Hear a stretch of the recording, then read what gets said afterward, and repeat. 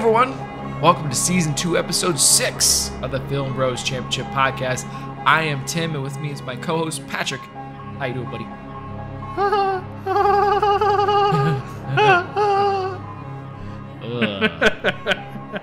It makes me cringe just hearing you do it. And if, because I'm so bad at it? Or? No, and I was wondering, like, if some people are gonna be like, is he trying to do like a weird Mickey Mouse impression or something? It's like, no, that's pretty close to what this. There is a moment in this movie where he legit sounds like Mickey Mouse. Oh, yeah, like exactly. It gets pretty close. Yeah. Yeah. Dr. Giggles. Dr. Giggles is our episode today, and wow. It's kind of interesting. Like I remember seeing the poster, but I've never seen the movie before. Nor I. First for me. Yeah, and my coworker was like, "Oh, so what did you guys watch for the new episode?"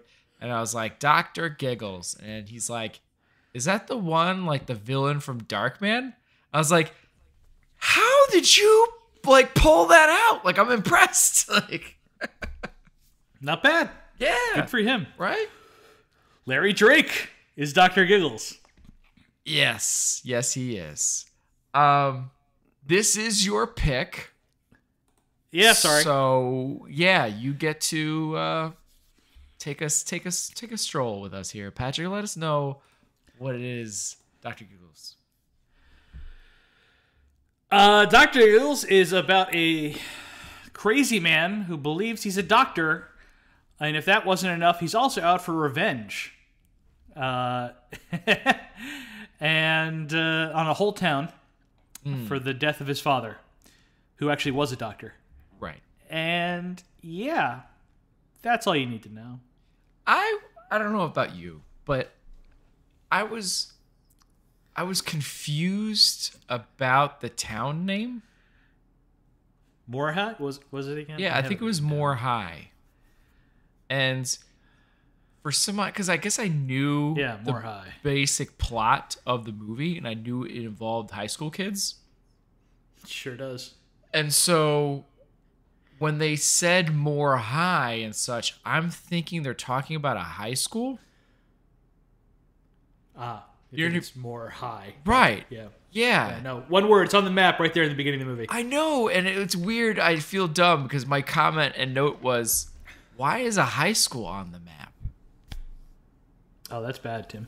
It's not good. I know it's a ditzy moment, but and what's worse is how long I took that in my notes to eventually be like, oh, the town is more. Because I'm like, why does he want revenge on the high school? Where does the high school come in? And even the backstories for Dr. Giggles, I'm like, well, what did the high school do him? And I'm like. Didn't you watch this in the middle of the afternoon? This is not. Yeah, this I have no excuse. On you at all. I have no excuse. Okay. It was a nice ditzy moment. I'm coming clean. I'm being honest. It was not my best moment. Okay. All right. So I guess we'll get into it. Sure. The depressing thing is we have to start off with Hero. Yep. She's a nothing. Yeah, really is. So this movie, it is aptly named. It is all about our villain, yes, Dr. Giggles. It probably would have made more sense if we pretended he was the hero and it's a tragic story or something. Right. But it's, yeah, okay. So our hero is Jennifer, I guess. She's our final girl. Yeah, and you don't get her for a little bit. It takes because the movie is more interested in Dr. Giggles. Dr. Giggles, by the way, a body count of 17 people murdered in this movie. Not bad. That is massive. Yeah, especially for a first-time horror movie. Yeah, and it's impressive. He definitely has some teleportation powers, but we'll get to that later, I guess. but yeah, you said Jennifer, right? I mean, that's how bad it is. Like, I barely remember her name. She has a heart defect, or there's a suspected heart defect at least. And so basically she goes in to get this looked into, and while they're kind of investigating, she's supposed to take it easy, which stinks as a high school kid out for summer break to have to take it easy, and she can't drink or get too excited is the basic gist of her plot line. You do eventually get because everybody's telling her it's fine, it's like a simple procedure if they do have to fix anything, but she's scared because her mom went into a simple procedure and died, so she's freaked out that that's gonna happen to her, I guess. And that's about it. That's about as deep as her character ever gets in this movie. I want to go back to the 17 dead bodies in this movie. Oh, well, should we save that Real for quick. the villain? I just want to point this out real quick. Okay. It took Jason Voorhees like 8 tries to get up to 17. It wasn't until my man took Manhattan that he got it up to 17 kills. And he had them all trapped on a boat at first. And he had went into a city with 8 million people. Yeah, well, I guess to be fair, Dr. Giggles was doing this at a very early age. You know. I don't think any of the early stuff counts on Giggles' body count. I don't know, because... He doesn't kill anybody as a kid. Are we sure about that? 100%. Because... Now that we know of in the movie. I don't know, because I thought they said at one point that the son was helping him. I don't think he did any of it. I think he was helping with the surgeries, like the post-dead bodies, the pulling the hearts out and stuff. Okay. But that's just theory and everything, too. But we don't ever see him kill anybody as a kid. Yeah, definitely. Okay. But still, 17 kills. It's a lot. This is what this movie is.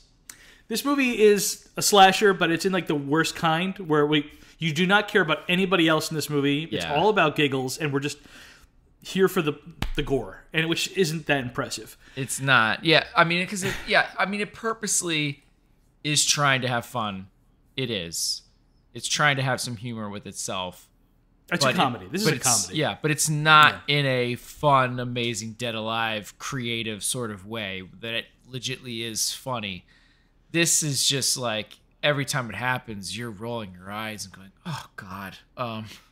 Yeah. Help Well, me. we'll definitely get into that Yeah. later. You're right. Sorry. Yeah, we're still in Hero. Yeah, Jennifer, who we're already bored to talk about. I know, because she's got zero personality to herself. She's very mopey. What's weird is that she wants to keep this all to herself and not tell anybody at first. So she's just being a jerk. Yeah. Like, Max wants to, her boyfriend wants to, enjoy the weekend, get drunk, get laid. We'll get into that, yeah. Get laid and have a good time at the fair. And she's like, I'm sad. And he's like, well, can you tell me why? She eventually tells him. Eventually. Yeah, and then she it takes dishes a him while. at the fair without telling him. Yeah. She's like, I'm gone. Like, what the hell? This is a real jerk move. And then, Max takes his own turn being a massive jerk. So Yeah, and Fair's fair, I gets guess. rewarded for it too. But we'll get to that later. yeah, all right. Yeah. So the first bit of Jennifer is her at the doctor's office where she's getting all the bad news, good news, whatever you want to call it. Right. It's all going to be fine, but she's worried about it. I guess she took a shortcut through a national forest going from her doctor's office to Giggles' house. Yeah, I thought the same What thing. the hell? I don't know. It's like, where are we and why are we in the middle of the woods? And then like the next scene is like, now we're on a normal street? I'm very confused. Is this like a weird random cul-de-sac? I don't get it. Yeah. I mean, the house is set up in a park, the Dr. Giggles mansion, whatever you want to call it. That's where they built it so they could blow it up. But people walk by it. They're walking their dogs around it. Yeah, it's part of the neighborhood. It's so weird. But it doesn't look like the dilapidated rest like of the this. neighborhood at all. No, it's been untouched for since it's basically Giggles here's the neighborhood on location and here's Giggles' house on stage, and it's very obvious. Yeah. Yeah. And point this out too. Giggles is not the only one doing all the doctor puns in this movie, of which there are so many, untold amounts. It is countless. She starts off like I don't know, maybe the fifth, sixth line we have of her in this movie saying an apple a day keeps the doctor away. Like, God. Oh yeah, I think she does it as she's leaving the house or something. Yeah. Yeah. It's not great, and she's not a good character, man. She's mean, she's mopey, she doesn't ever kind of like have any kind of humor or sense of humor to herself. She's never anybody that like really takes charge until like the very, very end of the movie, basically. And it's just a blah. It's a terrible character. Yeah. Yeah, I don't even want to go into it anymore. I know. I wonder how, like, it's got to be, does she do a lot between this and Charmed? I'm assuming there's got to be some stuff in there that... Holly Marie Combs, who plays Jennifer? Yeah. Because I'm assuming there's got to be something there to help her out to eventually land Charmed, because it's like, this is woof. Well, she was on Picket Fences. It was like a nighttime soap. Yeah. Okay. And basically from there, she got to Charmed. Okay. Yeah, she was started on Picket Fences like the same year as Dr. Giggles came out, and then went to Charmed like 2 years later. Man. And I believe Picket Fences has our boy Tom Skerritt in it, our very Italian man. Yeah. I wonder if Charmed was kind of like, we just spent a lot of money on Doherty. This is the best we can do right now. Probably not far off. Yeah. I mean, you know, she was a pro. Yeah, no. And especially at that time, I feel like Doherty was kind of a big get. No, Doherty was a big get. She was the star of the show. Well, her and Alyssa Milano. I mean, they were... No, for sure. Yeah, that's why I'm like, that whatever is left over, this one will do. Yeah. Anyway, yeah, she's not bad. Like, you don't blame the actress for any of this. Like, there's like literally nothing for her to do. I guess that's fair. There's nothing. Yeah. There's no character. There's nothing for her to do other than be sad and run. I was very confused at one point because later on, she does go through lots of stress in this movie, and she's not supposed to, but she does, and or drink alcohol, which she also does by herself. Also does, which nothing comes of that ever, and so nothing comes of her drinking alcohol. Nothing comes of her being stressed out. Well, no, because eventually at the end of the movie they say, like, well, it's come to the point where we have to give you surgery, and then I guess because she's under observation, and for some odd reason this town doesn't have a hospital, or the hospital's far enough away, because she's just at her doctor's office getting looked after, or at the sheriff's office getting looked after. I don't know which one it is. The doctor came to her or something. It was weird. Doctor came to her at the sheriff's office, then brought her back to his office so he can give her an EKG. Yeah, and it sounds I had like double checked that this morning. The doctor's like, yeah, you're fine. Yep. So somehow, with the rest of the part of the movie, that whatever little bit happens that we'll talk about later is enough to all of a sudden surgery is necessary, where it seemed like surgery wasn't going to be necessary in that moment. But even when she needs the surgery, she's still able to have one final fight with the bad guy. Yeah. And defeat him. She seems fine. It's really weird. It really feels like it should be something that's like really ups the stakes and it makes you worried as an audience and all that, and really sucks you in like, oh no. And it's all it is a plot device to make the villain interested in her. Just to keep her in a hospital setting is really that too. Well, but yeah, you're right. And that's it. And otherwise, there's something that could have been used there to make it an interesting part of the movie, and they didn't care at all. Yeah. So you're right. It is mostly a writing fault. They didn't care about this character. It shows. It's a 1. It sucked. Yeah. Well, let's get to our real hero of this movie, the villain. Yeah. Dr. Giggles. Dr. Giggles. Yeah. It's his a nickname. Yep. It's given to him at the psychiatric hospital he's in the beginning of the movie. No one there knows his real name. He thinks he's a doctor and has a genius IQ, but he's actually Evan Rendell Jr., and he's always wanted to be a doctor like his dad. His mom had a heart condition, which drove his father insane, led him to kidnapping innocent people and removing their hearts because he wanted to figure out how to do a heart transplant. Yeah. The town figures it out, drags him out of the house, and stones him to death. Giggles escapes and vows revenge on the town. Okay, now that I'm repeating it, I'm angry again. It's like when they made this, they realized they wanted to combine Freddy and Jason into one character. Yeah, I get that. And give him Dr. Puns. He's got like a very similar Freddy origin story, but he's got like all of Jason's powers and jokes that Arnold Schwarzenegger and Roger Moore would Arnold would cringe at it. So would Roger Moore. He would be upset by these jokes. You're right. It's real bad. I am very confused on a few things. Clearly, buddy. Yeah. No, but like, so he disappears. Nobody knows what happens to him. No, we could do a Giggles prequel movie. I had no idea. It's new information hearing from you telling me that the hospital themselves did not know who he was. Some of the first bits of dialogue from a person who wasn't Dr. Giggles. So regardless, right? He's John Doe and he's in there. Clearly, John Doe in a medical institution. Psychiatric hospital. Yeah.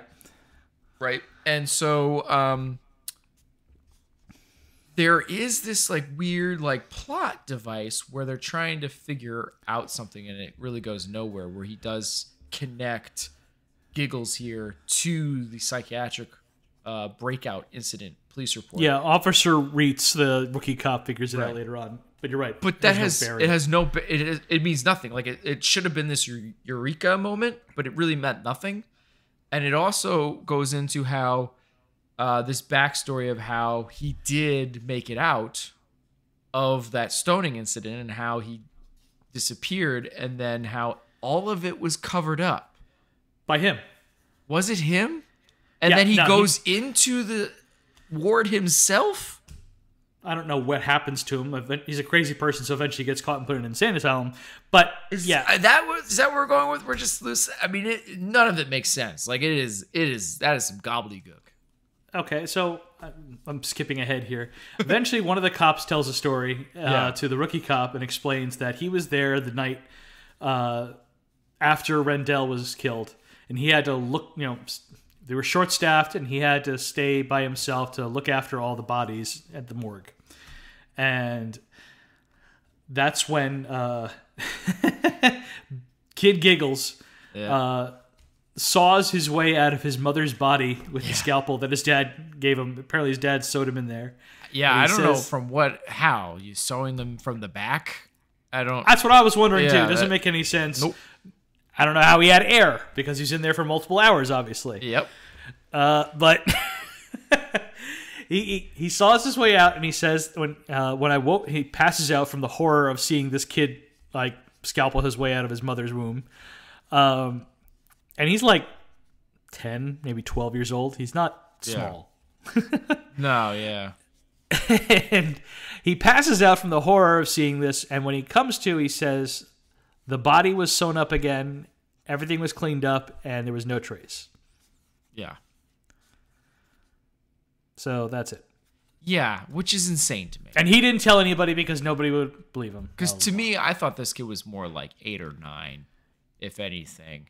But like, there's no way this. I mean, they do show at one point in he's flashbacks. prepubescent. I don't know. Yeah, they do show at one point in flashbacks that he's like sewing up dolls and stuffed animals. But like, come on, this kid. I don't know. I get it. It's a ridiculous horror movie, but still, like, it was to me. I'm like, wait a minute. How is this getting covered up? How does he get to the ward? Like, what? Like, I don't know. It threw me. I think at this point, when we find all that information, I no longer really cared. That's a very good point, because you do find out way later.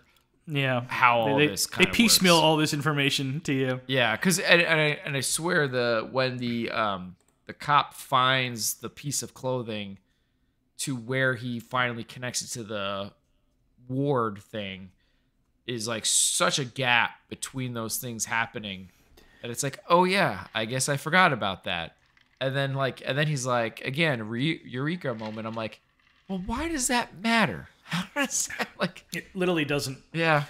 Anyway, so somehow in the beginning of this movie, Giggles has released a lot of the patients in this psychiatric hospital. Yeah, he's got kind of like a Joker moment going on here. And he's just finished murdering a doctor on an operating table while the other patients watch. Not sure why a psychiatric hospital would have an operating theater. That's a bit weird. It's part-time medical education school. I don't know, medical school. It's weird. And more Freddy, ripping off Freddy stuff. We have a rhyme for him. Yeah. The town has created a rhyme. Yep. Town has got a doctor, and his name is Rendell. Stay away from his house because he's the doctor from hell. He chopped up his patients, every last one. Now he cuts out their hearts purely for fun.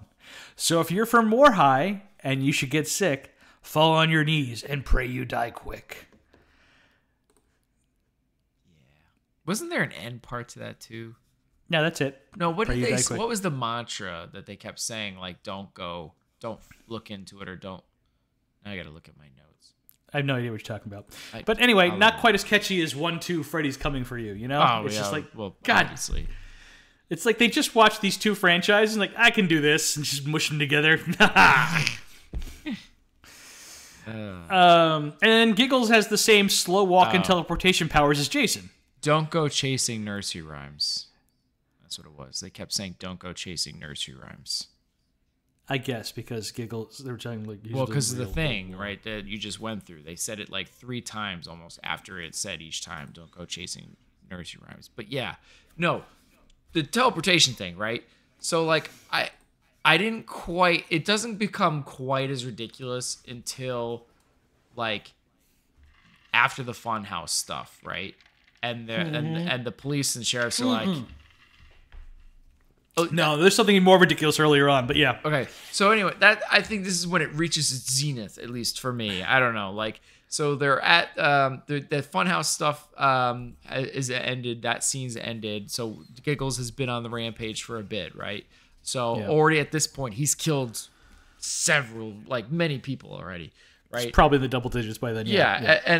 And he's, you know, he's a big guy.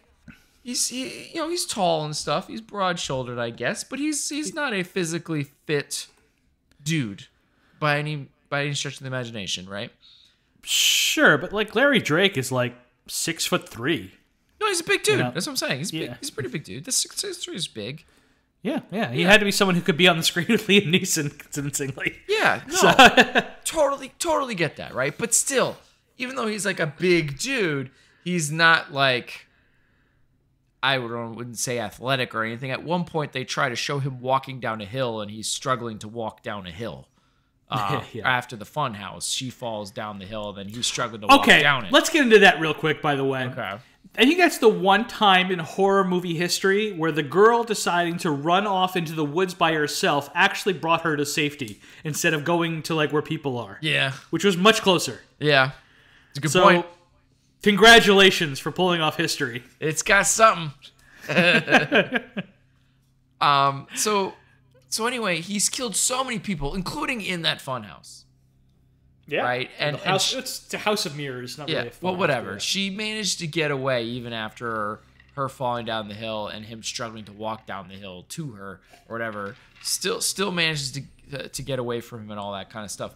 And you get to the sheriff's station and they're immediately like, oh, whatever, like it's your imagination or whatever. And you find out like nobody's found a single dead body and you're like, what? How? Well, there's a reason for that. It's quite impressive. And then you see later, like why that is, and you're like, "There's no way. This is the most insane thing ever. Like, how quick and fast is he? He's teleporting bodies." Screw it. Let's say it. He's been somehow transporting almost every body he kills to his waiting room in his house. Yeah, because there's like a makeshift doctor's office in the basement of this house, and he's just been bringing every single dead body. He doesn't have a car.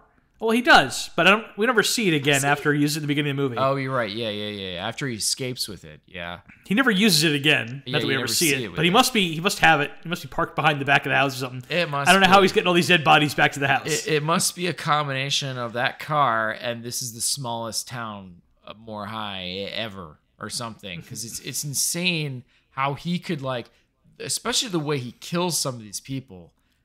And leave no evidence and disappear with these bodies and do heart stuff to these bodies and then get on to his next kill. Like it is like that's some next level impressive stuff. Like this is over Jason Voorhees. Like it is kind of crazy. Like Jason doesn't even do this kind of time trial stuff. No. Anyway, so at one point we'll get into the details later, but after killing Jen's stepmom, Giggles discovers Jen's heart monitor and heart literature, and then he's now totally focused on just her because he reminds her of his mom. Right. So, got to give her a new heart. Sure. He's going to complete the mission that his dad wasn't able to finish. So he's going to do that now. All of a sudden, he cares about that, which clearly did not at all before. Before he's just grabbing hearts because it was fun. I guess. That's another thing. Like, when did he start cutting the hearts out? Well, that's something his dad did, so I'm assuming he was always doing it anyway. Yeah, I guess so. I love the scene where Giggles performs surgery on himself. Oh, yeah. You didn't put that. I put that in action. You put it. Yeah. He's giggling the whole time while doing it. This is where he is at his most Mickey Mouse and his giggling. Yes. And it's really funny. He has one glove. He has two different gloves on. Two different colored gloves. One is the nurse's glove to hand himself the scalpel and whatever else he needs to get the bullet out of him because he's been shot. Yeah. And at one point, too, he pulls like actual like guts or intestines or something out. And he basically goes, oops, not that. And then shoves it back in. And it's like, oh my God. And then he says, physician, heal thyself. Which is like, perfect. Yeah. Okay, so favorite Giggles lines. Wait, how many of them do you have? Not many. Okay. Because I put a lot of them into... Okay. I put a lot of them into action. Okay, so these are your favorite lines that are just villain specific and not action specific. Is that what you're going with? Pretty much. Okay. The problem with talking about Giggles is like whenever he's on screen, he's probably murdering somebody. This is a very good point. Yeah. That's why there are 17 kills in this movie. Yeah. So a lot of like Giggles information is going to come through action. It's a good point. But here's the ones that don't involve him killing anybody. So we got laughter is the best medicine, which I guess is why he decides to giggle all the time. I guess. Yeah. Well, sure. That whole scene in the flashbacks are rough, but there is one flashback where the father is really distraught about the mother, and they're like kind of leaning over the mother, and then like she's like basically on her deathbed or something, and then the father just starts laughing. Yeah. And then that's when the son starts laughing. So it's like, this is supposed to be like the origin of the laughter, I guess. I don't know. Sure. Didn't make much sense. It was dumb. Anyway. And then the other one I have is possibly the best scene in the movie. No. That comes in action. The best joke, that's said a line anyway, is Giggles is being hunted in his house by a bunch of people. And it's all dark, pitch black. He's by himself, and he says, it's time to do what doctors do best. And he grabs a golf club. Yeah. There's a golf bag, and he grabs a golf club. So there was another one that wasn't quite action, and that was after an action kill. And there's a younger sibling in the house. Terminal. Yeah, who's exactly, yes. Yeah, I have this one in action. I'm going to go into the whole... I don't think that was only an action because moment. I have to go through the whole ridiculous scene. It is insane. Beyond insane. Yeah, it's nuts. And of course, this kid, by the way, we'll get to it, but he's playing Dr. Mario too. With a joystick. Which is I didn't think you could bizarre. Do. Yeah. Well, I mean, they did have a joystick, but like, why? But to play Dr. Mario, no, it's know. not a jet fighter game. Anyway, it's tough for me to defend it right now, but I think it'll come through more in action why I gave him this score, but I gave Dr. Giggles a 2.5. I actually also gave him a 2.5. Oh, okay, cool. Yeah, I did. I mean, I agree with you. I think action will help with it. As much as it is nuts. It is, as you said, beyond insane, so much of this movie. But he looks to be the only one that's trying. He gets what he's doing. Yes. Yeah, he understood the assignment. No one else really did. He understands the mission, and he's really trying He's really giving it his all here. Yeah, he's great. He really is. I wish the material was better, but yeah, It's so bad and so overdone, and there's so much awful around it. There's nothing to save it, but at least he's the one giving some kind of attempt out of all of this. So yeah, I also went 2.5. Okay. So let's get into action stunts, which I have written far too much about. Oh, that's the biggest section, without a doubt. Like this is like this. All the personality of the movie is in this because most of the movie is just everything kills. is just leading up to the next kill. Yeah, that's what it is. It's everything else is barely any screen time. It's just Giggles killing people, and I swear most of my notes goes, "There's Giggles. Here comes Giggles." Like that's how I kept writing it. So first off, you got Giggles cutting off the arm of a doctor that he was operating on at the beginning of the movie. Yeah. He cuts them off screen. Right. But then he brings the arms with him to sneak up behind a nurse and start to fondle her with the arms. Because the nurse is like, oh, now's not the right time or whatever. Then she turns around, freaks out, and he should have kept his hands to himself and then cuts her throat. Wasn't he also like, oh, he cuts his throat. Never mind. I was trying to remember if he was like all of a sudden like halfway across the room in that moment too. I was like, what? More into the teleportation powers, I guess. But no, those come up a little later. The one thing I do like about that scene, at least the idea was cool that I would have liked to see in Incapable Hands, was as they're like looking for Giggles, in that altercation with the nurse, she knocks on the intercom system. Right. Yeah, it's true. Yeah. Which is like, this actually would have been really cool to like hear this stuff going on as they're trying to find him, but like, yeah. See, the problem with this movie is it tries to play. It wants both. It does. It's trying to be like a late stage Freddy movie where it's like but this is our first introduction to the character. Yeah, it's not earned. So it should have been way spoofier if you want to make it a comedy, or they should have really pulled back on it all and made it actually a horror. But it's trying to put. It's trying to have it both ways. Yeah. Yeah. It's like, yeah, it's basically it won't commit fully to being something like Dead Alive, and definitely not enough creative people and special effects to go with that either. And then it won't take itself seriously like a Freddy or an early Friday movie or something like that, you know. Yeah. So then next up you got checkout time. Giggles sneaks up behind an employee who's leaving the hospital and grabs and twists his arm, cuts his throat, and then uses his key card and car to escape. Yeah. The doctor puns have begun. Oh boy. It really does almost get towards the end of the movie where it becomes into the great outdoors with John Candy and the steak scene, you know, where he's like grabbing on. He's like, please no. Like, or they tell him he's got to eat the fat. Yeah, like, no, I can't take another pun. Like, I can't. Yeah. Yeah. Nothing left but bristle and fat. Let's stop talking about a movie we like. It's going to hurt my feelings. Fair.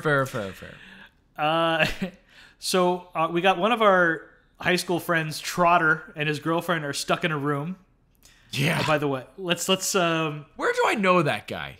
You didn't look it up? I did. I was like, he was definitely one of those, like, I know this person and this is driving me nuts, but there was so much happening type of things, so I kept typing and then I forgot to My guy, that is Dougie Doug. That's Sankaman from Cool Runnings. Oh my god. The Jamaican bobsled team. Is that before that movie? Wasn't Cool Runnings like 94? Yeah, it's definitely before Cool Runnings. Wow. Okay. That makes sense. Sanka, you dead yet? That's the year before Cool Runnings. Wow. Yeah. He's great. Wish I could have had him in the movie more. Yeah. I mean, he was funny in the little bit he got to do. But to be honest, I kind of like the girl too. Like, his girlfriend, not bad. They were doing all right. So him and his girlfriend get stuck in the house, in a room in Dr. Giggles' house. Yeah, they get locked in by some jerks. A practical joke by our other high school friend Stu, who decided to play a practical joke on 66% of the black population of this town. These two people. Yeah. Although I think he's just trying to get his friend laid is possibly his goal, and they like go right into the stereotype where she's like grabbing his crotch, like, okay, I'll give you what you want if you get me out of this room. Yeah, yeah. All right. And all of a sudden she's like, oh, my shoulder's dislocated. And then she's like, grabs him. He's like, okay, I'll give you one if you get me out of the room. And he's like, all right, let's go. And he starts trying to barge out. It was like, there was actually some good stuff here. And poor follow through. Yeah. Well, unfortunately, you can't get out, and that's when Dr. Giggles appears. Right. They don't know it's him. They just know somebody's on the other side of the door. Well, they hear the giggle first. Sure. Yeah. And then Trotter like looks through the keyhole to see if anyone's there. Then he pops his head up, like pretending he's hurt. Right. And that's when just freak out his girlfriend. That's when Giggles shoves what must be the largest needle known to man through the keyhole and injects Trotter in the butt with some like green liquid, which caused him to just start vomiting blood. Yeah, it almost looked chunky too. Yeah, what they were vomiting up, and I was just that's why I was like, that was my note too. I was like, what was that? I'm just like, what medical knowledge has this guy been able to cock up to be able to make this concoction? Like, what was that? I don't know. Where does he even get all this stuff? Right, because it's like, was Dad building this stuff up, and because clearly somebody owns the home, by the way. But before, or maybe they tried to sell it and then they couldn't sell it. I don't know why, because I have no idea why it was boarded up. The whole medical offices, which I can't wait to talk to you about later, were boarded up. Because that's where you first see Giggles in the town again. It's him breaking through the wall. It's like, why did we board all? Why? Because this is an abandoned home. Like, did someone live here first and try to? Anyway, was this stuff just sitting there? All right, stop talking. You've gone way off the end with this. So basically, you're giving me the Austin Powers. I've gone cross-eyed. Is that what you're? Wrap it up. So a woman hears the screaming from the house, and this is where Giggles' teleportation powers go on full blast. Yes. So a woman hears the screams. She walks her dog over to check it out, and then goes back and calls the police, and then goes home. Right. Giggles somehow teleports into her home and replaces the nightly sleeping pill, or whatever the pill's for, on her counter, which she takes, and it causes her to convulse and spasm, and she has enough energy to call a 911 again and say she needs a doctor. And I think Giggles was just waiting on the other side of the door, waiting for her to just say this line. Because then he bursts through. He's like, you're lucky I make house calls. Yeah. Again, like, where did that he just must have stolen a bunch of stuff when he left the medical hospital. That's the only thing I could think of. Or this is like all like, I don't know, rotted out medicine his dad had for the place that nobody touched. All I don't know. It's so weird. Yeah. So then you got a really cool shot. He scares her first, by the way, through the keyhole. It was like a thing. It was like almost like a scare because you see his eye through the keyhole, and that's when she runs away. Oh right, yeah. So there was that the whole part, which she was another one that looked familiar, and it took me that one I actually did look up. Sadly. Oh, but I didn't bother for that one. It's Mrs. Peeman from The Mask. Okay, it's been a while since I've seen The Mask. Yeah, she's the landlady. Okay, I haven't seen that movie. That was really mean to Jim Carrey in the beginning. It might be 30 years for me since I've last seen that movie. I think you are too harsh on it, man. It's fun. I'm not complaining. I'm just saying I haven't seen it in like 30 years. Okay. Anyway. Revisit. So he straps her to the a chair. Yeah. And really, like I said, a really cool shot. I guess they made like a giant mouth that they could stick a camera behind, and they used a giant tongue depressor to like you're seeing the shot from the inside of her mouth. There's a nice little bit of filmmaking there. Yeah, it was definitely better than the weird 3D stuff in the beginning of the movie. They must have spent like body or whatever. Yeah. With the blood cells falling through the. It was terrible. Must have been a bundle in that, right? They were like, "Look who's talking! Cool, we can do better." No. I don't know. I think for 1992, it probably looked cool. Maybe. Remember, we're gonna see the Lawnmower Man later, and those effects are much worse. It's a very good point. Anyway, he then grabs a giant probe with like a flashlight on it. I just want to preface shoves it up her nose. Yeah, I liked this kill. Yeah, this one I liked. and you see it, which is unlike a lot of the kills it pulls away.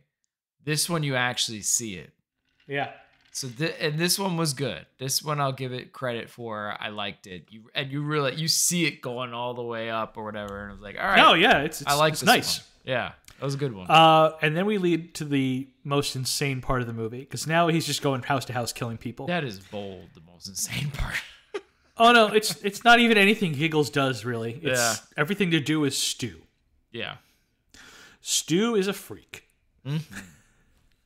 Stu, I guess friend of Jennifer's and Max's. I guess all these kids, I guess, teenagers, are super weird and awful people, and oddly weirdly dressed for summer break too. By the way, just put summer break. I missed that. Yeah, I couldn't tell. It's summer break. They're out for summer and they're wearing like flannel. Well, it's the Pacific Northwest and it's 1992, so they had to wear that. Anyway, let's get into the really weird exception of the one girl who's clearly the slut and is wearing practically nothing. All right. Well, let's concentrate on Stu, who's the weird-ass freak. He's weirder than Dr. Giggles. Stu has stolen his mom's lingerie because he wants his girlfriend Diane to wear it for him. What is that? Let's think on that for a second. No! That is so weird! I could not stop with my notes in that moment. I was just like, this is so gross and disturbed. This is the worst thing. I'd rather watch the nose thing several more times than think about him putting his mom's lingerie on his girlfriend. I wanted to run out of the house screaming. It's like, absolutely not. What the fuck? What are you doing? Oh my god! And like he's and like, it gets weirder from there. It does, believe it or not. It does, because the whole condom moment is the grossest part of the movie. After that, well, so I literally write down fucking what the fuck fucking hell. She agrees. Yes, what? She has no problem with this. Like he says, my parents were going on a trip, and I stole this out of her luggage, and she's going to be so pissed at me when she finds out. And she says, sure. Yeah. I'll wear it. What the hell? But only if he wears a condom. Right. Because this is the early 90s, and we're all still freaking out, and condoms are a new thing, and yeah. Also, fair enough. This lingerie fits her perfectly. Yeah, which is really disturbing. Because she's a little thing. Yeah, well, she's very. Suppose frail. I guess Stu is dating somebody who has similar proportions to his mommy. Yeah. Yikes. Yep. That's what makes it even worse. Oh, and it gets worse from there. Yeah. So Stu agrees and leaves to put the condom on in the bathroom. Why? I don't know. That is so weird. And he accidentally drops it in the toilet. Come on, man. And, like, literally, I am, like, cheering as Dr. Giggles arrives on the scene to make things less weird. It's like, Giggles, kill him quick. I can't take any more of this. This is so awkward.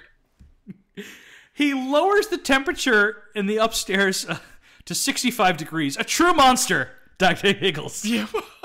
I mean, also, by the way, so the condom falls in the toilet.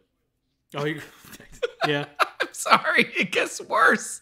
Well, I want to get into that later. He can't just grab the condom out of the toilet. He's incapable of doing this. So he has to grab someone's toothbrush and use the bristle end to scoop out the freaking condom out of the toilet. Did he really use the bristle end? Yes, and then he puts the toothbrush back. Oh.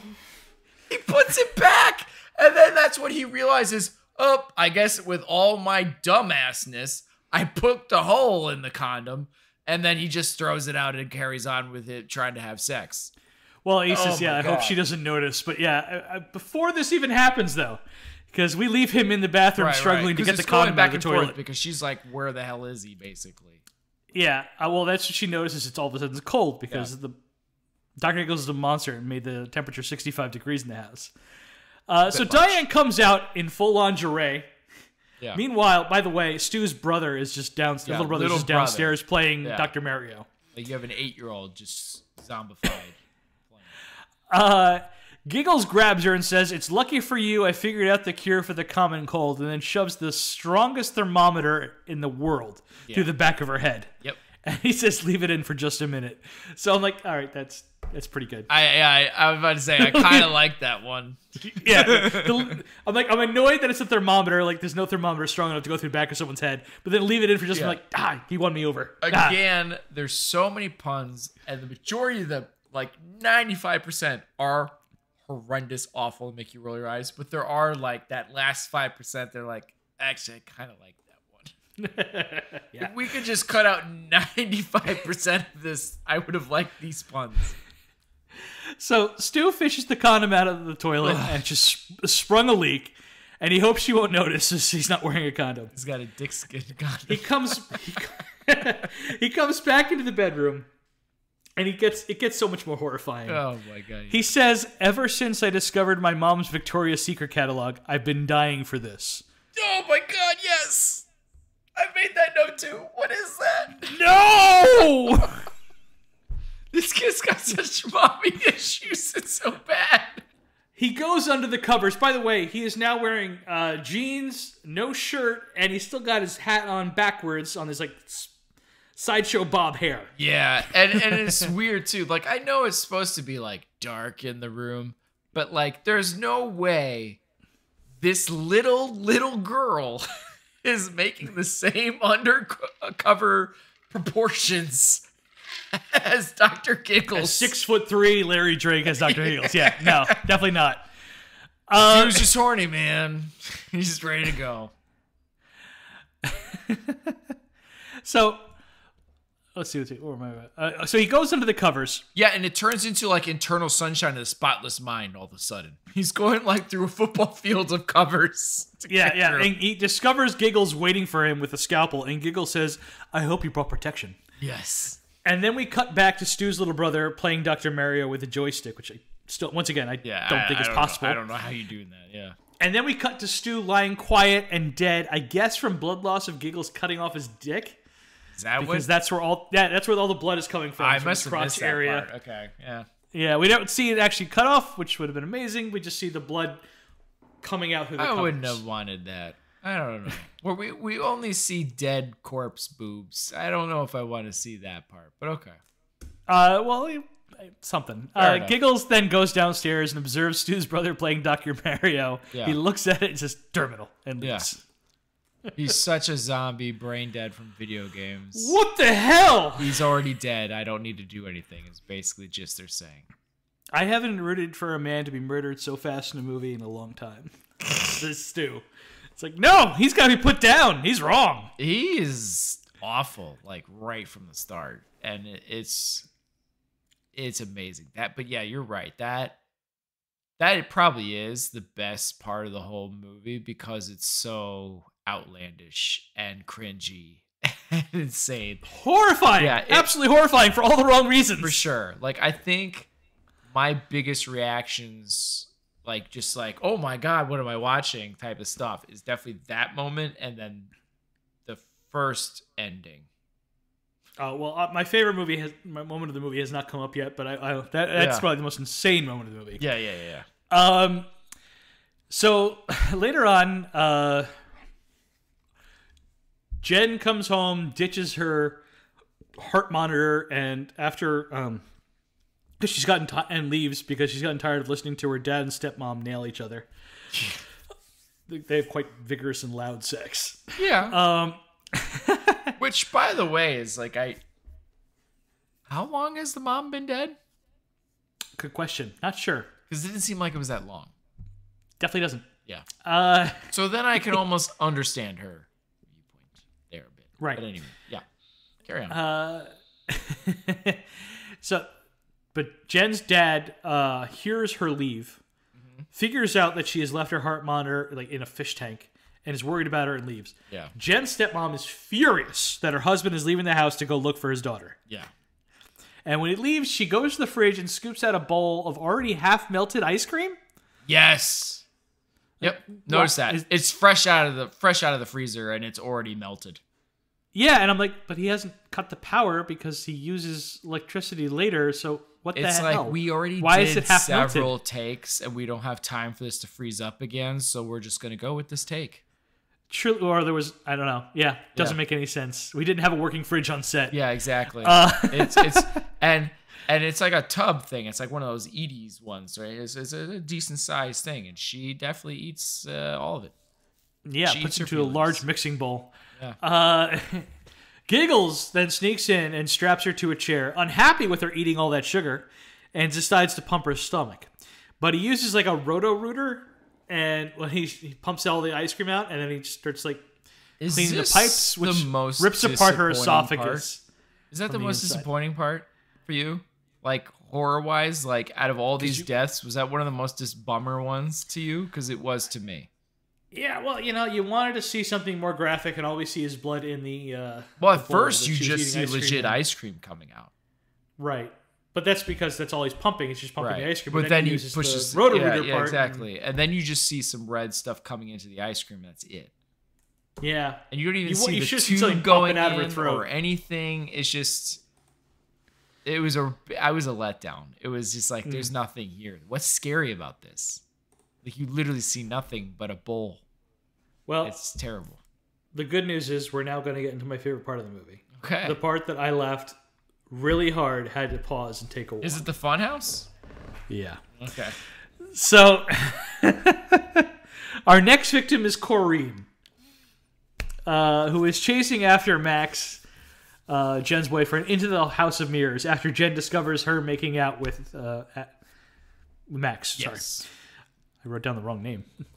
She's just ready to pounce on any guy. She's a stereotypical slutty girl type of deal. And somehow she must have this one, whatever reason. Yeah, she really wants Max. So chases after him into the House of Mirrors. Runs into a mirror wall like an idiot. Yeah. And busts up her nose. Like she's literally throwing herself at Max. But it's not Max, it's a mirror. Giggles appears behind her and tells her she probably just needs a Band-Aid. And when next we see Corrine, she has this giant novelty Band-Aid across her face, like from her above her nose to like her upper chest. Yeah. Giant thing, huge. which presumably suffocated her, and it's strapped her to a wall. Right. Just incredible. Something you could only get at like a Spencer's Gifts, which does not exist at this point. This is something out of like a Zucker Brothers movie. Yeah. The size of this Band-Aid. Nuts. There is no way you have this Band-Aid. Like if this had been the movie, Killer Clowns from Outer Space. Yes. If this had been the whole movie like this, these kind of kills, A+. Would have loved it. Right, again, it goes more to Killer Clowns or Dead Alive, like it goes to that kind of thing, but that's not what it's trying to do. So this is, it just doesn't fit with everything else in the movie. I laughed so hard at the giant Band-Aid. I loved it so much. I was angry.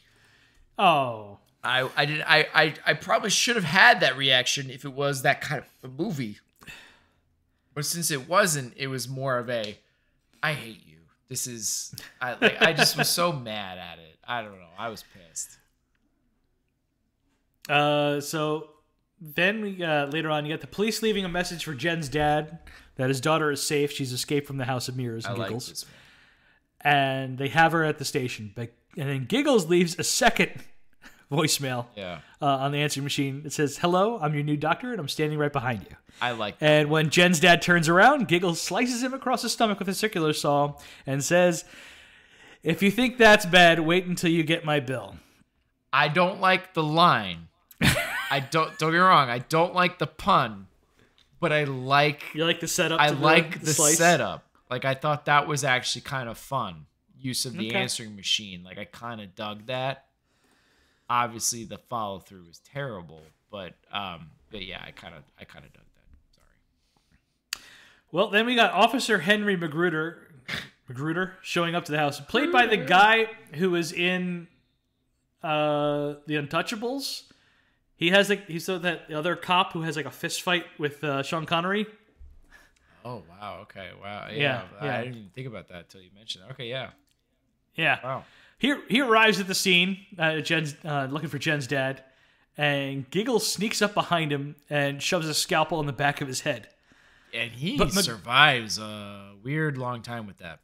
Yeah, Magruder survives long enough to say, you owe me 35 years of sleep. Yeah. From when he saw Kid Giggles pop out of his mom's body. Yeah. And he shoots Giggles. And Giggles in a lot of pain and losing a lot of blood. And that's when he performed surgery on himself after that. Right. With lots of laughter. Lots of Mickey Mouse-like laughter. Yes. Oh. The next bit, you got Jen's doctor coming to the police station, brings her back to her office. Jen has a lame nightmare I'm not going to get into. Yeah, we can skip that. Yeah, wakes up and the doc tells her she's going to be all right. And that's when Giggles appears and stabs the doctor in the back with scissors and says, if I were you, I'd get a second opinion. Giggles loves sneaking up behind people. It's like his go-to move. Yeah. And I have to say, though, scissors is like the weakest tool so far in the movie. It's kind of like, really? After everything, we're going to scissors, but all right. The doctor agrees and pulls the scissors out of his own back somehow. Yeah. And stabs Giggles in the leg. And Giggles is like, doctor, you're being very unprofessional right now or whatever. Yeah, that's right. And then the doctor grabs a pole out from underneath the examining table and like holds it up to Giggles. And Giggles is like, how about a free examination, and pulls out a reflex hammer. And they have a sword fight. This is the dumbest thing I've ever seen. I swear to God, they have a sword fight. They do, and it's like a legitimate they actually have like movements, like fights. Like I don't want to call it like a martial arts fight because it's not. But you know what I mean? Like it's really like a performative like like thing with the. They're swinging them like lightsabers. Yeah, it's so awful. It's so bad.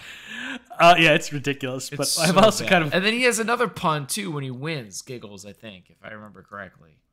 Probably, but I didn't write it down. Good. You can move on. But then Giggles grabs a blood pressure wrap and... Oh, yeah. He pumps it up enough to choke the doctor to death. He puts it around his face. Yeah. Which, as someone who hates getting his blood pressure taken, I appreciate that. Do you? Yeah. Oh, I freak out like Mom does, and I panic. Why? My blood pressure, I don't know. I just do. Oh. Because they're always like, calm down, think of something pleasant. And I'm like, I better think of something pleasant really quick. And my blood pressure is way higher than it actually is if I take it at home. I did not know that. Okay. Yeah. So then we move on to...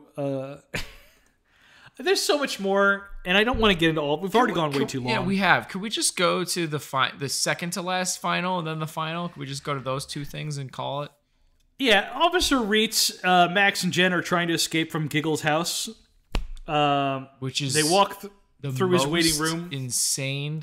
Like, how huge is this basement?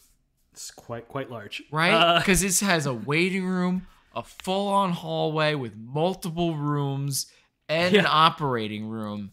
It is intense how large... The home is not that big for a basement this large. They walk through the waiting room where Giggles has been storing his dead bodies, and Giggles surprises them, pretending to be another body. Yeah. He hits Max across the face with the golf club, disarms Reitz, and then full golf shots knocks him through a mirror, but the club is bent now. Should have used an 8-iron. Giggles gets into a fight with Reitz and sets fire to the house, which culminates in a giant explosion, which is nice. They legit blew up the house. Sure. And then we get to the final fight. The stress of the night was too much for Jen's heart, and she needs the operation immediately. A very badly burned Giggles appears and kills her doctors. Trying to do Austin Powers there. Yeah. Just very badly burned. Exactly. Jen shakes off the anesthesia. Like, somehow. Okay, all right. Yeah, because they fully gave it to her. That was like a full regular dose. Anybody who's ever had anesthesia. There's no way. They tell you to count back from 100 and you're out by like 98. Yeah. It's over. So somehow she's like, I'm okay. I'm all right. I got this. Or she's got the worst anesthesiologist of all time. Could be. Yeah. She gets up and runs away after Giggles kills the doctors. And she hides in a supply closet. When Giggle finds her, she throws saline at his feet and then uses the defibrillator to electrocute him. Yeah. Giggles says, I don't feel well. Jen picks up Giggles' bizarre custom medical instruments and says, take 2 and call me in the morning. Doesn't he stabs him in the chest. Is there a doctor in the house? Giggles dies, but not before saying, is there a doctor in the house? And these are tools, by the way, that apparently are of his own design. Somehow he designed and made these. Yeah, they're custom. Somehow at some point. In like the night that he's been there. Yeah. I don't know. Because clearly if it's his design, it's not his dad's design. Or maybe he was more involved. Regardless, it's done. They look very clean and new. Yeah. So that's all I have written down for action. I don't even want to talk about it anymore. Yeah, I'm done. Yeah. I gave it a 2.5. I went 2. Yeah, okay. Yeah. There were a couple of times, yeah, but no, it's so bad. Okay. I don't even want to justify my score more than that.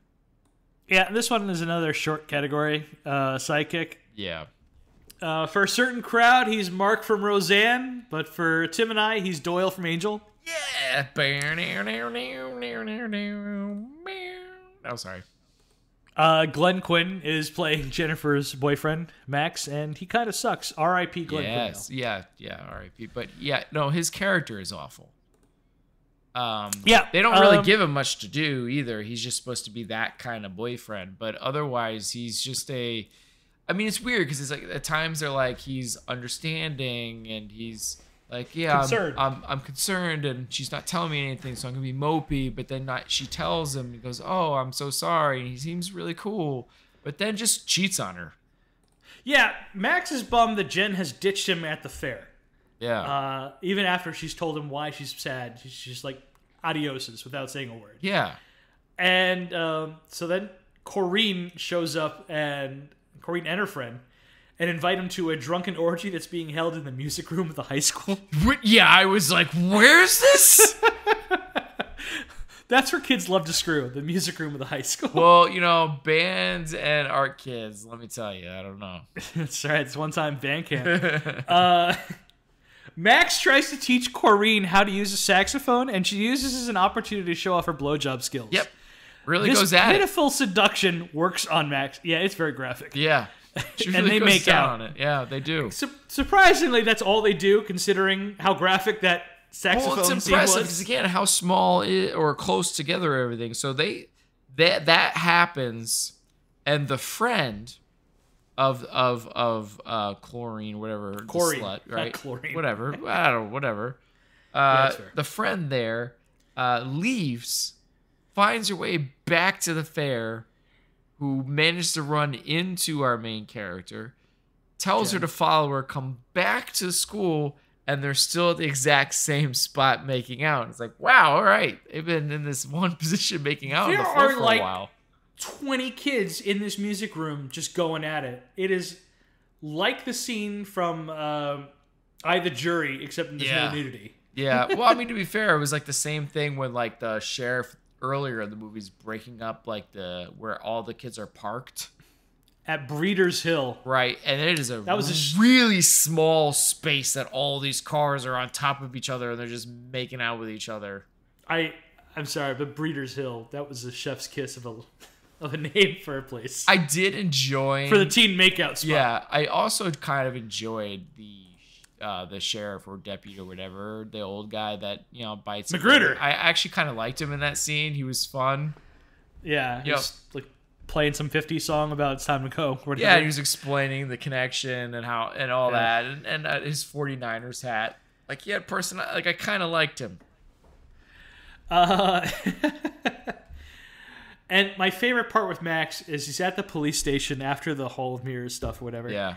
And he's sitting down talking to, like, the detective or whatever. I don't know. Right, he's eating Chinese food, doesn't give a damn. And he says, I don't know. Maybe he was dressed like a doctor. Maybe he always wanted to be one, but never got the chance.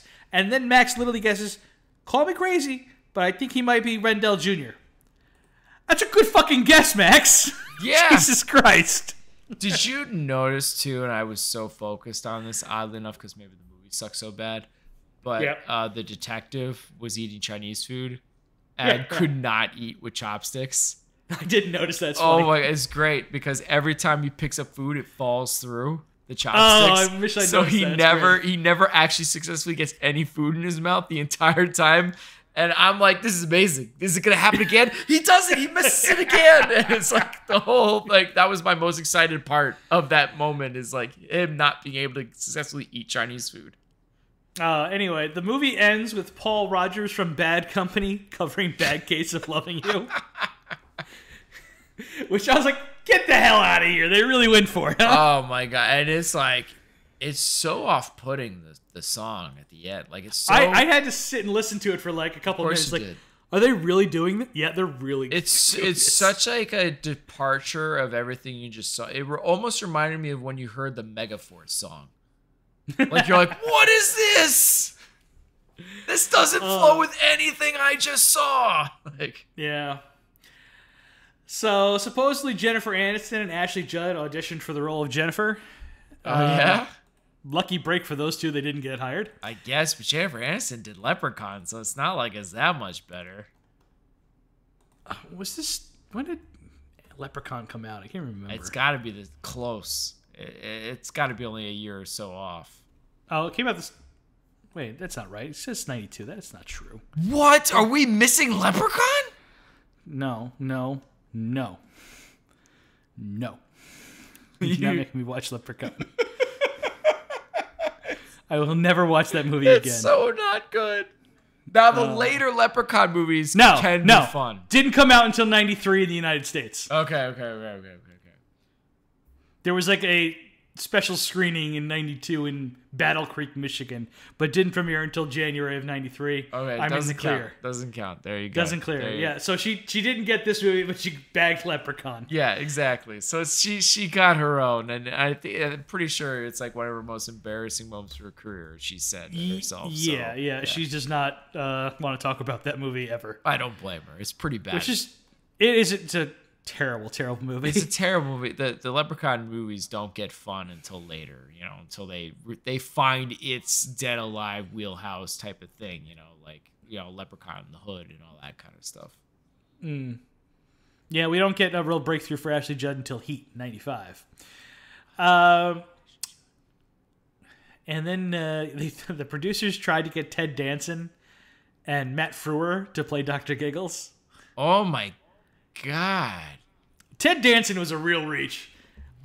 Big reach. Cheers isn't ended yet. I think it ends in 92. Is it 92 where it ends? I know it's 90s, but I just don't remember how far in it goes. I feel like it goes a full decade, and it started in 82. 93, it goes to 93. He's still in Cheers. So he's still in Cheers, which is going to have like this epic conclusion, all that. Everybody's watching in America. Yeah, there's no way you're gonna get Ted Danson. That's insane. Yeah, Matt Frewer made sense. Frewer makes sense. Yeah. Yeah, he held out for Lawnmower Man 2. No, I think he's doing Honey, I Shrunk the Kids around this time. Yeah, somebody had like a really messed up one trying to like explain. Oh, that came in 89. His age in Honey, I Shrunk the Kids, and I was like, oh my God, he's younger than me in Honey, I Shrunk the Kids. This is upsetting. Rick Moranis? No, Matt Frewer. Matt Frewer was younger than me, I think, at least than I am now when he was in Honey, I Shrunk the Kids. Well, that's the thing. Now you have to investigate. Yeah, I really do. I didn't investigate it, so I could be told some wrong information. Yeah, he was. Uh-oh. He was 31. He was significantly younger than me. That's upsetting. There's no because I guess it's 31 when he came out. When you're losing hair like that, and maybe it ages you, right? Or I don't know. That's Sean Connery. That's true. That is upsetting. Man, I was only like starting to have my kids at that age. Dear Lord. Okay, so then the last bit I have here is a budget of $7 million. Oh, we didn't wrap up with Sidekick. Oh, it's a 1. Yeah. Okay. There's nothing there. I just wanted to make sure we didn't actually. Sorry. I think you're right. Okay. To be fair, I actually think I gave it a 0.5 or 1.5 for Dougie Doug because he was somewhat competent. I do appreciate that we do have a horror movie with a black sidekick character that doesn't die. No, he dies. What? Yeah. Oh, you're right. He does get blown up. Never mind. Yeah, Dr. Giggles gets him in the back with the circular saw. I take everything back. You're right. You're right. You want to give it a 1.5? I'm fine. We end up with the same score then. I did give it a 1.5. I had a final score of 7.5. Oh, I had a 7. How did you come up higher than me? I don't know. You know what? I think I ended up having something higher, oddly. Well, yeah, it was sidekick. Well, 1.5. Yeah, I don't know, but I'm fine with going 7. I really am. Yeah, I gave it a 7. I'm cool with that. Which, yeah, okay, still puts it to where I want. It's still better than Split Second. So yeah. Yeah, it is. Anyway, budget of $7 million. I think they spent almost all of that on the house and the opening credits, which is a little over $15.3 million today. Final gross of just under $8.5 million on a budget of $7 million. Which was over $18.6 million today. Dr. Giggles debuted at number 7 at the box office in its first week of release. Number 1 was Under Siege in its third week. I love Under Siege. Sure, man. Yeah. You know what else was was number 2 that week? What? Last of the Mohicans in its 5th week of release. Wow. Okay. All right. I haven't seen that movie in a long time. It's just too long. Isn't it a long movie? Isn't that like great. Double VHS back in the day movie? No, it's not that long. It wasn't that long? No, that's disservice to do. It's under 2 hours. Hour 52. Wow, I don't know why I have that thought in my head. I need to revisit that. I will find you! Yeah, right? Come on. I gotta rewatch that movie. That's gotta be on the list. Respect to the DDL. So what are we watching next week, Tim? Oh, man, this was hard. This was really hard because I think I listed you a few things I was struggling with to decide last time. Yeah. And I was like, oh, I should go to one of them. But then I'm also really concerned now after some of these movies we've watched that there's not as many good ones. And I would like to save some for later. Sure. Understood. But there's also some bad ones that I know that I don't want to revisit that I'm not ready yet. So I'm going to go with The Vagrant. Oh, shit. Cool. Were you surprised by that pick? All right. Yeah. Bill Paxton. Let's go. I mean, he's like very prominent in like the promotional stuff that I've seen. Game over, man. Yeah, it's game over, right? So I don't know. I'm like, from some of the stuff I looked into when I was looking into it, I am concerned, but also incredibly interested. So I'm really hoping a horror comedy I have never heard of until we decided to do this podcast. Yeah, so I'm intrigued because it seems to have some Sam Raimi-esque camera angles that I can see in some of the pictures. Some of that zoomed in stuff. You know what I mean? Yeah, zoomed in Dutch angles. Yeah, man. Yeah. I miss Bill Paxton. Bill Paxton's the best. He really was, and I know already he's awesome and can sell the heck out of it. So I feel like, if anything, it will be another Pet Sematary 2, right? There's somebody rewarding enough to make it worthwhile, you know? Absolutely. You don't get bored watching Bill Paxton. Exactly. Michael Ironside is here. I know. That was another thing. That was kind of what put me over the edge to be like, all right, I think this is my pick. Mark McClure. I think he's playing the Vagrant. That's Jimmy Olsen from Superman the movie, by the way. I can't wait. Colleen Camp. She was Yvette in Clue. Ah, man. Look at this. All right. Oh, cool. I'm excited. Right? You're welcome, America. I mean, we'll see. Oh. I could regret all of this, but because I have never heard of this movie before, ever. But it looked fun. I really liked a lot of the actors and actresses that I saw that were involved. And again, Bill Paxton, I wonder if this is one of the first movies too where it's like the poster is like Bill Paxton. It could be. And I'm like, really? In 92? Like Bill Paxton and this prominent? Like, cause to me, I feel like he was that guy until like Twister.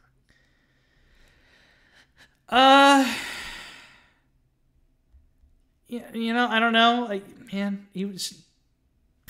That's a good question. Right? I feel like it was Twister that kind of put him more on like mainstream map. Yeah, because he was a co-star at that point. I mean, he's the guy that everybody who like loves movies and genre movies already loves him at this point. Right? Exactly. Because he's that guy. Yeah, he's Aliens, Near Dark, Commando. Yeah. I don't even remember him. Commando, Terminator. But yeah, I think you're right. I think it's, let's see. Isn't that crazy? He's definitely that guy at this point. But he's been around. He was around for so long before Twister. Like, I remember seeing Twister in the movie theater and being like, I know him. Well, it's like the third or fourth lead in Apollo 13 was really good for him. Oh, that's a good point. That's a good point. That probably got him Twister. That probably did. Yeah. You're right. Good call. Love Paxton, miss him. Can't wait to watch. Yeah, cool, man. Tim. Thanks. Look at that. You're welcome. All right, I'm excited. All right, man. That is it for us. Please share your support for the podcast by leaving a review on Spotify, Apple Podcasts, Google Play Music, wherever you happen to listen to the show. Also, sharing is caring. Be sure to follow us on social media to get the latest show updates. By emailing filmbrochamp@gmail.com or find us by searching for the hashtag filmbrochamp. Thank you for listening to this episode of the Film Bro Champ Podcast. Peace out, everyone.